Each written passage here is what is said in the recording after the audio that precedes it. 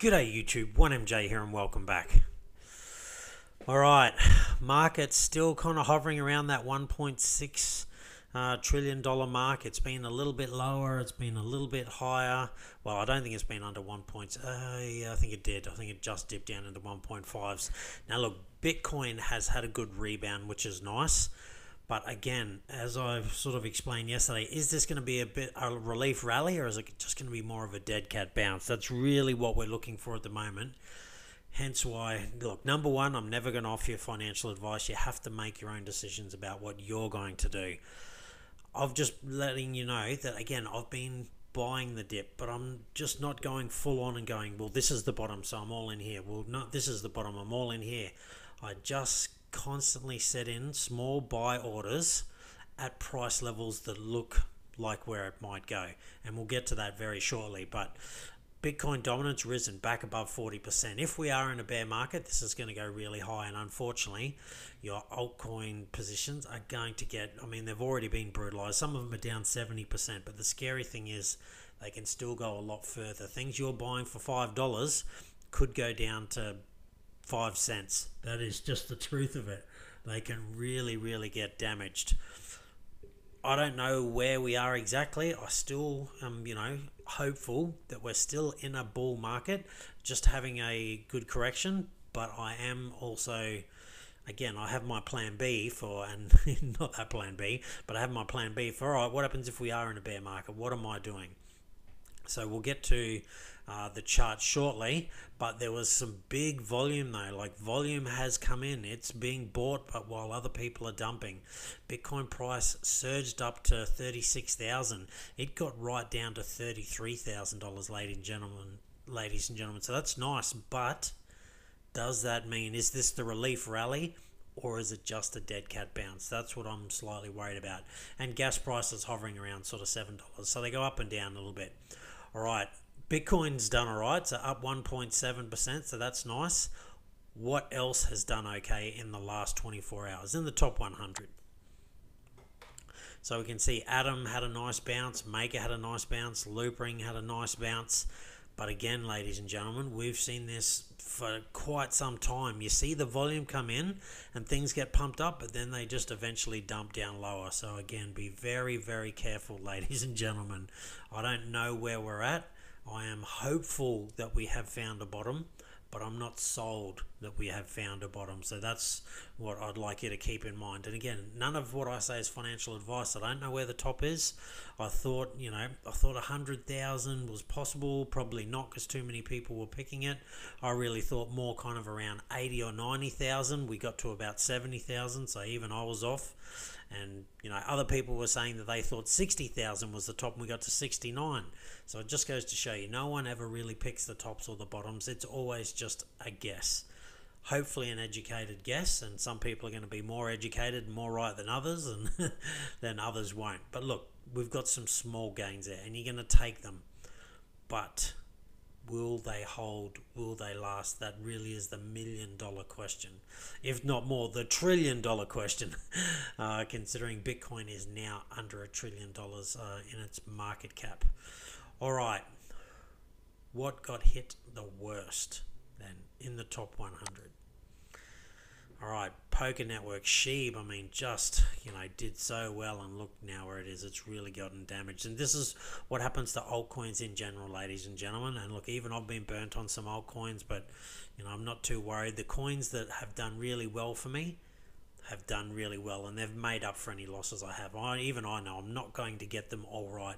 I've got some wrong, and I will get even more wrong, and I've got really late into some projects, but I'm still hopeful that what's changed this time is the projects will be able to make it through winters and still be really good projects, but also that maybe we're not in a bear market just yet.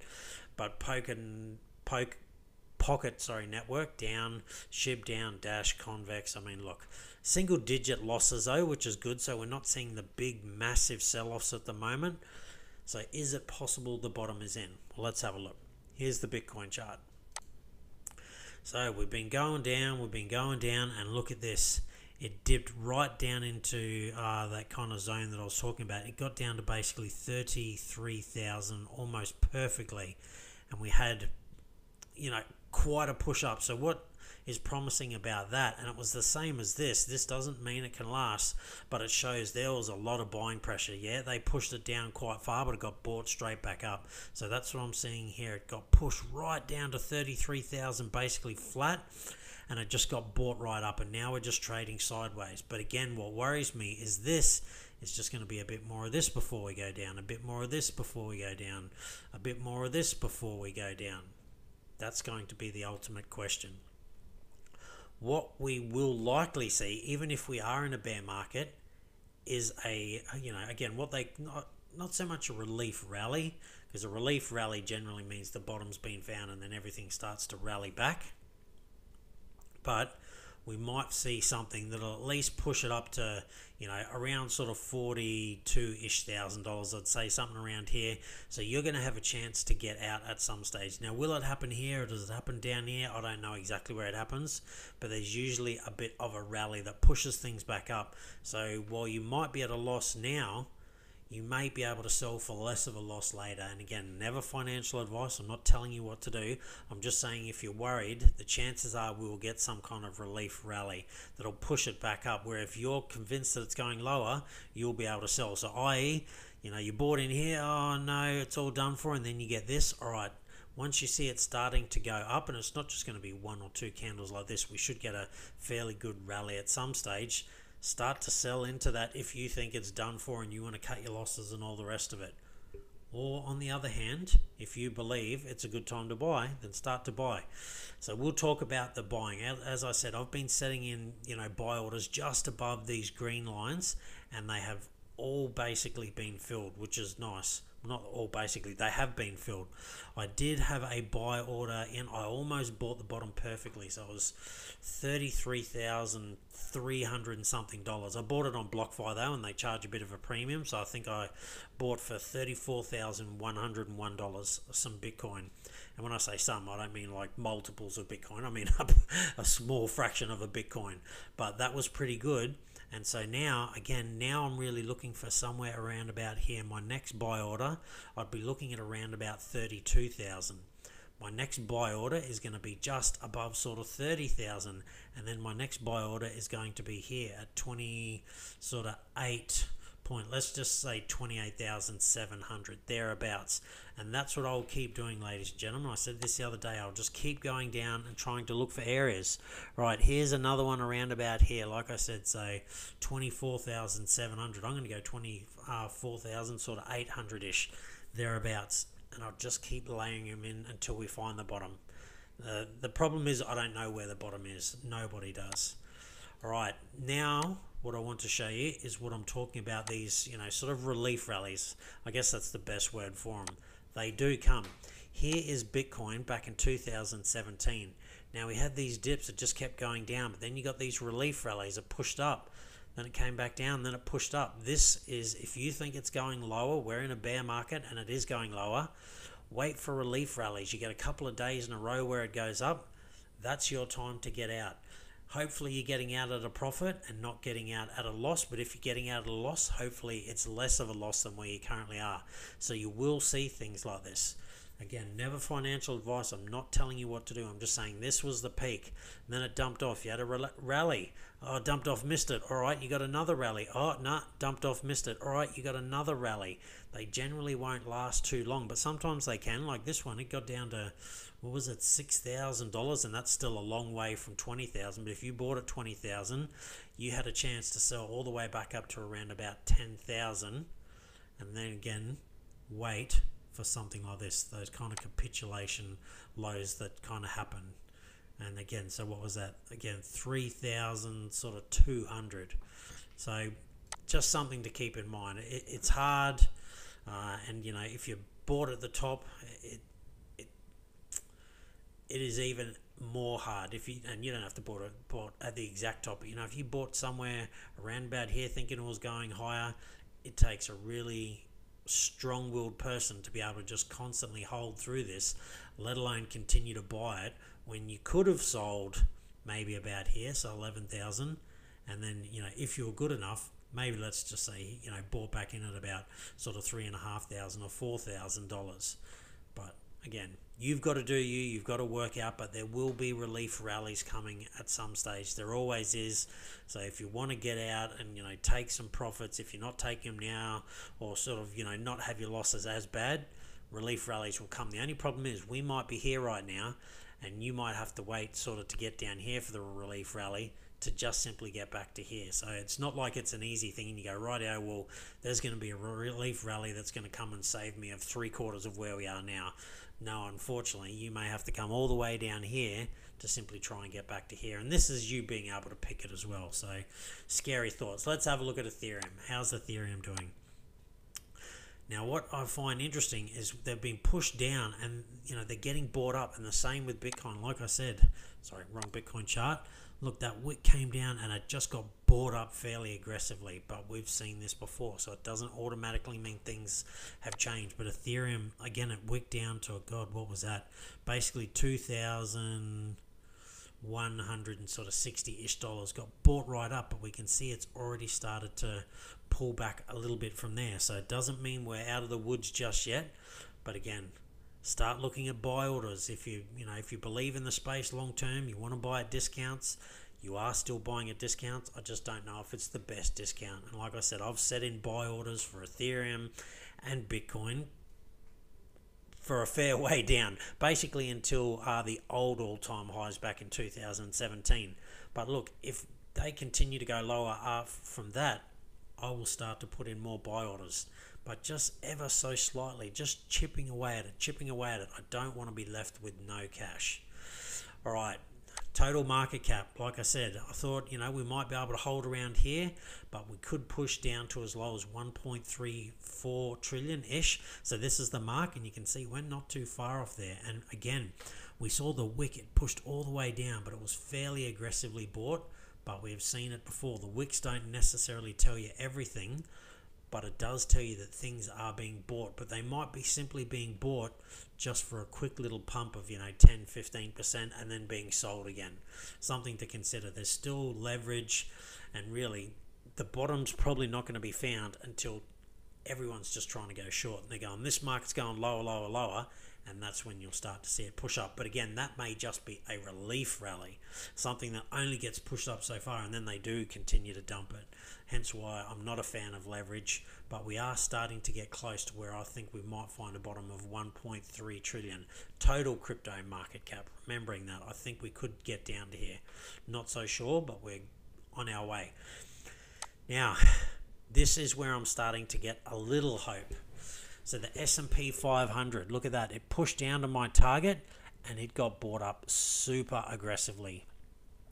That doesn't mean it can't go down, but look, when you usually see these wicks that push down and they get aggressively bought up, it's usually an indication of some upside. Not always, but usually. And that is one hell of a wick that went down, and look at it, it just got pushed up straight away. Got down to that $4,200 mark where I was looking at, and I thought it could go just a little bit lower. But also, look, in my kind of golden pocket area. That's not to say that this is the best area. This is just where I thought it would find support, because it's bounced around here quite a few times. And now we've only got really 3 times to bounce around here, and then we've definitely got some more. But this, where it bounces around a few times, more than once, I say, none of this came up so high and you just had this one bounce. That's a place where you might find support, but you're more likely to find support where you got multiple bounces, both resistance and support. And look where it is, looking very nice at the moment. So again, aggressively bought up. Doesn't mean that it's over.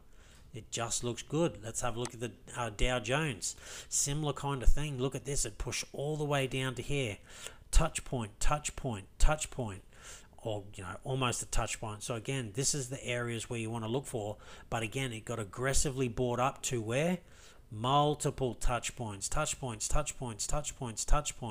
and the next one would be really down here, where again it can still go down to here, and look, ladies and gentlemen, it could go down to these other ones as well. But you're just seeing multiple touch points here of both resistance and support, hence why this is where it's rebounded to. So I am hopeful that maybe a bottom is in. No guarantees in life, but it's looking nice there. Let's go to the NASDAQ. Something similar again. It got down to here, and it's only, you can say there's almost a touch point there, but look at the wick. It got pushed all the way down and then aggressively bought back up, ladies and gentlemen. So this is what keeps me somewhat hopeful that we might be close to a bottom. Doesn't mean it's the exact bottom. Again, we could have other daily candles that still come down to here and maybe even a slight wick past here, but I just get the feeling like people have decided, and look where this is now. Touch point, touch point, touch point. So this might be the support area. The ASX, again, got pushed down. Touch point, touch point, touch point, touch point. Touch point, touch point, touch point, touch point, touch point. So you got all these multiple touch points of where the markets currently are. Doesn't mean it can't go lower. Absolutely can. But that is why I am feeling a little bit more confident that we might be close to a bottom. If we haven't quite found it, I'm hopeful that we are thereabouts. But again, I wouldn't go deploying crazy amounts of cash at anything in the moment, in case that's just not the case. We have a lot lower to go, which is a possibility. All right, gold and silver sector, same thing, had a sell-off, but look, it's got multiple touch points through here. Golden sector, look, touch point, basic touch point, touch point, touch point, and so on and so on. So a lot of the markets, and the same kind of thing, look at that wick. It got pushed way down and then just aggressively brought back up. Again, when you see wicks like this, and again like that, it usually means some upside. Now, does that mean a relief rally though? Maybe. So if you're worried and you're freaking out and it's time to get out, maybe we got some relief rallies coming. Definitely possible. Last but not least, the Dixie. This is very interesting. The dollar's actually been growing in value basically since the start of the year. Around sort of the 4th, 5th of January, it's been slowly growing in dominance. Now again, this is always going to be short-lived. You can have periods where the dollar does really well. It could last months. It might even last a year or so. But eventually it rolls over, because what we need to do is, again, try and remember where it's come from. So we're not even as high as levels that we've been. We're not as low as other levels that we've been. But what I want to do is remember this red line. This is where we're at right now. Historic kind of levels. We've got a lot of touch points through here.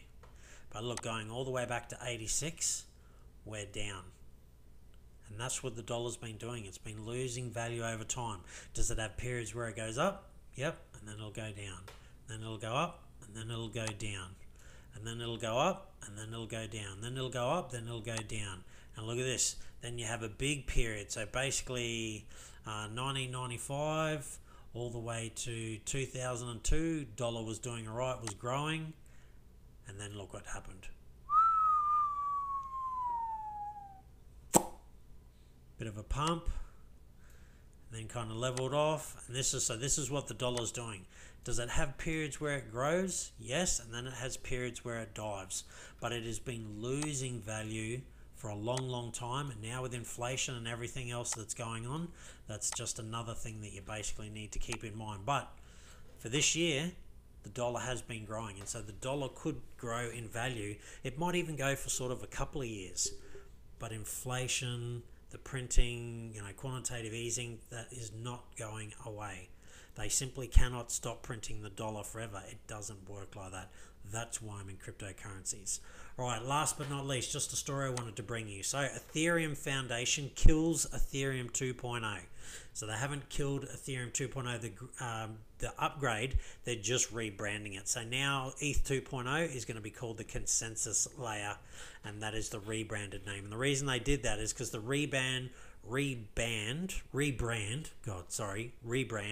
reflects the fact that what's being called Ethereum 2.0 is really more of a network upgrade than a whole new network. So just something sort of interesting. I thought I'd let you know that, if you start to see things and Ethereum 2.0, no more, and all the rest of it, it's just the name. They've rebranded it to consensus layer. All right, ladies and gentlemen, I guess we're really waiting to see, is the bottom in? And if the bottom's in, is it just the bottom is in for a relief rally before we get even further downside, or is the bottom truly in? And again, if you're scared and you need to get out, look for a relief rally. It'll most likely come. I just don't know if it's coming now or later or where, and whether now would be a better time to sell if you want to sell before the relief rally comes. For me, I've been in this game for a while. I'm buying. And look, the coins that are down for me and may never make it back again, then so be it. That's just the way it is. I don't know which ones they are yet. Time will tell. But the ones that have done well for me have more than, made up for my losses. And so that's the way it is. It's a bit of a game. You got to do your research and hope that you're right. And, like Bitcoin, I really believe in Bitcoin. It's done well for me. I really believe in Ethereum. It's done well for me. I really believe in Matic. It's done well for me, but it's still a little bit too new. It has been out since 2000 and I think 18-ish, thereabouts. What's the other one? Chainlink, been around, done pretty well for me. Not as good as what it's done previously, but that's all right. So you just got to find those projects. Super volatile, yes, to the upside, and super volatile to the downside, but they have stood the test of time, and so they are probably pretty good ones to, put more of your money into than other speculative ones. The speculative ones are where you're going to make the bigger money, absolutely, but they've probably been around for 5 seconds, and you don't know where they're going to be in 5 years' time, because again, I've said this before, a number of the coins that did really well back in 2017 are just nowhere this time round. And if we are now going into a bear market, then, can they ever really recover? Maybe not. And don't get me wrong, you may still be up in them depending on when you bought. But if you bought at the peaks of those, like Neo, has not made it back to anywhere near its old all-time high, so that hasn't done so well. Dash has never got back to, I think it was worth $1,000, or was that Monero or something? So a number of these coins, they have their moment in the sun, as they say, and you really want to be making sure you're taking those profits and either putting them into stable coins, diversifying out of cryptocurrencies, or putting them into Bitcoin. Altcoins, they come and go very, very quickly, and you won't know if they're good or not until 5 years later. And if you put too much money into one and then all of a sudden you find out that it's not one of the ones that's going to hang around, then it can really, really hurt. All right, that's it from me, ladies and gentlemen. Stay safe, be kind to one another. There were some small gains there to be made, and again, if you need to get out, look for rallies to get out. It's not financial advice. You just got to do what's right by you. Me, I'm going to continue to buy the dip, just chipping away at Ethereum and Bitcoin until wherever the bottom is. And when I do find a bottom, that's when I'll start to look at altcoins. But again, some altcoins I will throw a few dollars here and there, but really it's tiny, tiny amounts. Ethereum and Bitcoin is where my focus is. Stay safe, and I'll see you next time.